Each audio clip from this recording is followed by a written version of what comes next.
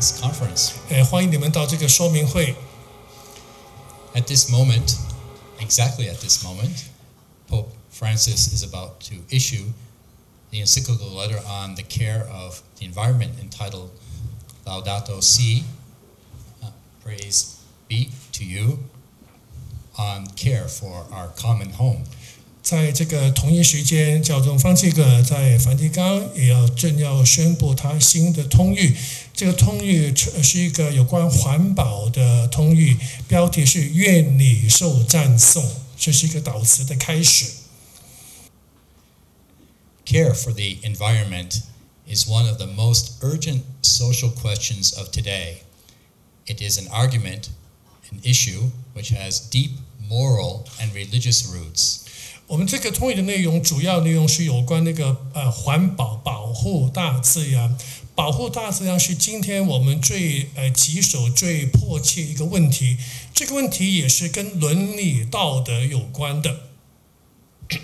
Care for the environment is ultimately a call to respect what God has given us and to assure that human activity, while transforming the earth, does not destroy the dynamic balance which exists among all living things that depend in turn on land, air, and water for their very existence.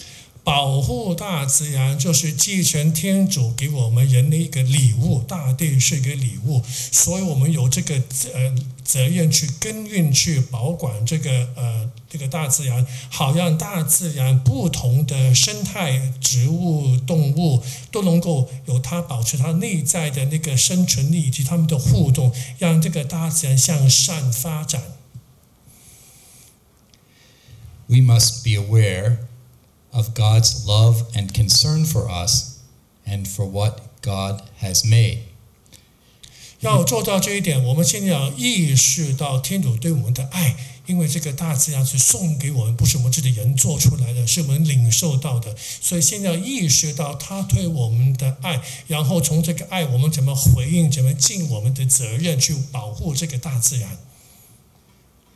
This gives us an opportunity to reflect on an integration of faith and life, of belief and action, an attitude which embraces God's love for creation, all of it, and which we mirror when we dedicate ourselves to the promotion of care for the environment. 当我们提到要保护大自然，从刚刚以上所讲的简单的几句话，我们就表示我们要把我们的信仰，天主的信仰，我们相信天主创造了大地，创造了人类，也把大自然送给人类。可是我们也要把我们的生活，我们是怎么在大自然生活的，怎么使用大自然的资源，还有我们的互动都融合在一起。Pope Francis, we have his photograph here, took the name Francis to honor Saint Francis of Assisi. 教宗他取了名字叫方济各，方济各是意大利12世纪一个圣人。Saint Francis lived from the year 1181 to 1226. 他是1181年出生，1226年去世的。As a result of long hours of prayer and contemplation, Saint Francis was deeply aware of the harmonious relationship which exists between all elements of creation, between the human person, animals and plants, and the earth, and the sun, and the moon. 圣方济他一生都在祈祷中度过，在他的祈祷中，他的默观，他的观察，他深深感觉到天地万物、人类、动物、植物的一个一体性、连贯性以及他们的互动。Most high, all-powerful, good Lord, yours are the praises, the glory, the honor, and all blessing. To you alone, Most High, do they belong, and no man is worthy to mention your name. As you see, the title of the Pope's letter is taken from this prayer. 我们看到教宗通谕它的名称是从这个祈祷文取出来的，就是愿你受主，愿你受赞颂。Saint Francis of Assisi offers us an example of genuine and deep respect for the integrity of creation already 1,000 years ago. 在差不多1000年之前，圣方济已经对大自然有深深的尊敬。He helps us to develop a deeper awareness of the harmonious relationship which exists between all elements of creation, plants and animals, natural forces, and even brother sun and sister moon. 他对大自然的尊敬不是只单独这个个体的，而且是在一连串有一个里面有一个内在的关系的。In the Pope's letter, Pope Francis is teaching us that each one of us has a part to play in this picture, in this mosaic. 在教宗的通谕里面，他教导我们，要我们意识到，在我们整个大自然这个创造物里面，每一个人都有一个角色要扮演的。This respect for creation is not only something unique to Christians. 这个对大自然的尊敬不是只是一个基督徒的一个特色。The sacred writings of Judaism, Christianity, and Islam teach that the world is not the product of blind fate or chance. 在伊斯兰教、在犹太教，包括我们天主的基督信仰里面，都有一个共识，就是整个大自然世界不是一个偶尔发生的一个产品。The world proceeds from the free will of God. He wanted to make his creatures share in his being, in his intelligence, and in his goodness.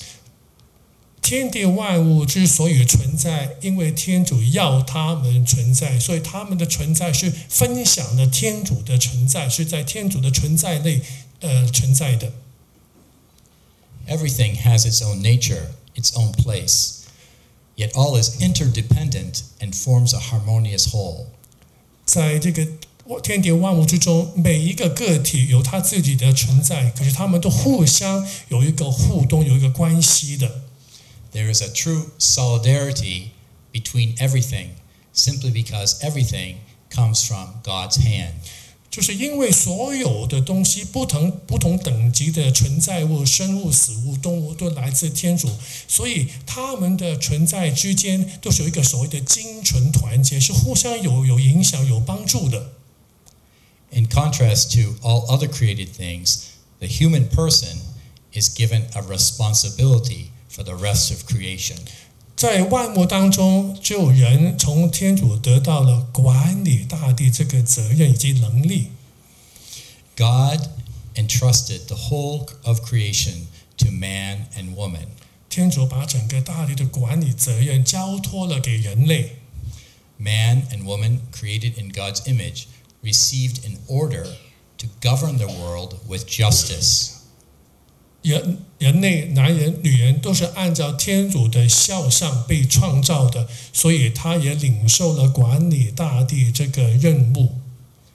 Thus, throughout the centuries, men and women have labored to better the circumstances of their lives through a monumental amount of individual and collective effort. 我们可以看到历史告诉我们，从那个以前这些时代，不同的时代的男女都努力耕耘大地，为使自己有一个好的生活。However, God never gave the human person absolute power over the rest of creation.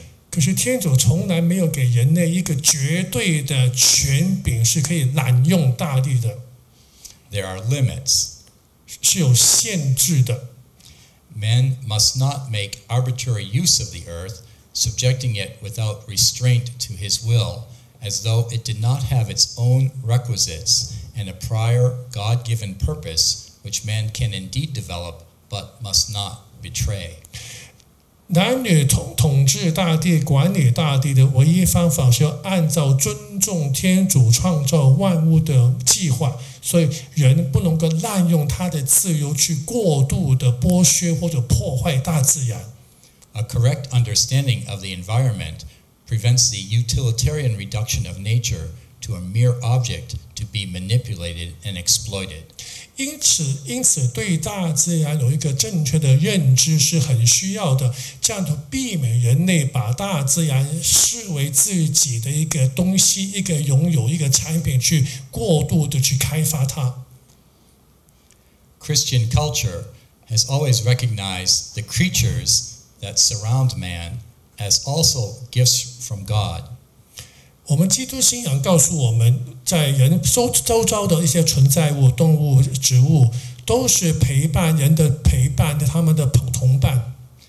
The creatures are to be nurtured and safeguarded with a sense of gratitude to the Creator.